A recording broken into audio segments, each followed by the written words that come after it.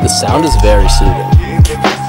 I like it when the yo-yo is a little bit more quiet, because then it feels like, it makes it feel like butter. Okay. It's like so smooth. I feel you. Because like when it makes this kind of sound, it kind of feels like hollow-ish. But then like when it's like properly lubricated and stuff and it doesn't make any sounds, then it feels like, I don't know, filled. I feel you. It's kind of spiritual, but yeah, I think it's like December 2014. I got like super bored one day and I had a yo-yo on me and I went on YouTube and I was just like, alright, master yo-yo tricks. And there's just like TED Talk by this Japanese dude. Stage name is just like Black. And he had this performance at the end. I mean, he gave this like speech. It was called like My Journey to Yo-Yo Mastery. And I did this performance at the end of the TED Talk.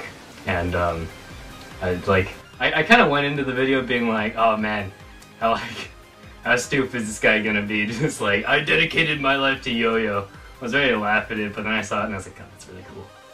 And then I got a yo-yo, and that's like, that was the beginning of the end right there. It's all downhill. So what you do is you feed the string into the loop of the yo-yo like that, and kind of like pull it through. And then this is like an adjustable slip knot that you can put your finger on, and then just. All right, and we're ready to go. Different angles. It's like there's one aspect where it's still just kind of like, I don't know, it's a toy. It's never gonna, like, I don't know, transcend just being a toy that you play with.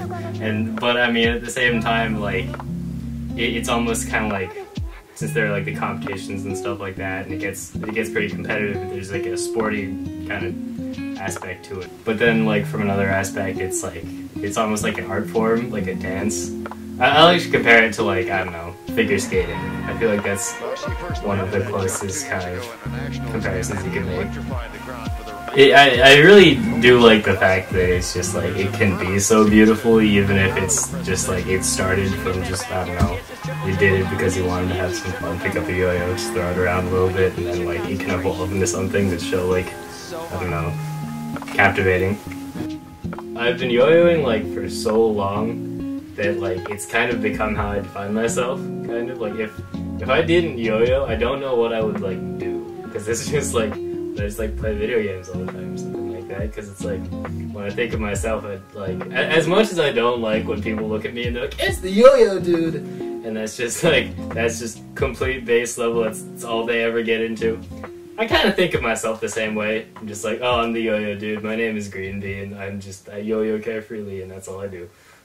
I like to think about, like, if I were to go back in time and just, like, change the YouTube algorithm so I would see a different video that looks stupid instead of, like, the cool TED Talk, and I was like, oh man, yo-yoing's stupid, and I would, like, go back to where I am now, I'd probably just, like, I don't know at all where I'd be. It would be, I don't know. Maybe I'd be somewhere better because I wouldn't spend so much time on yo-yoing, or money. I would have, like, $5,000 more. So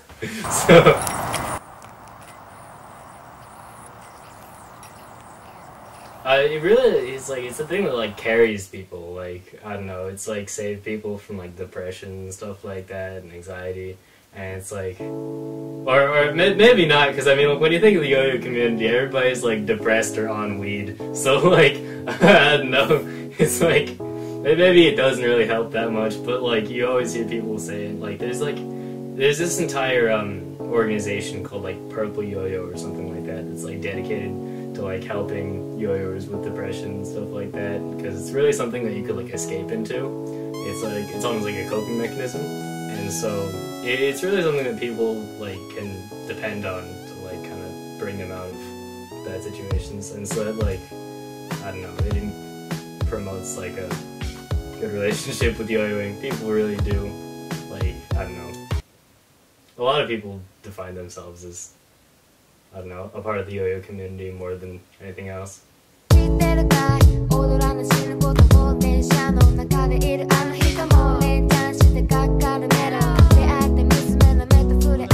California is the only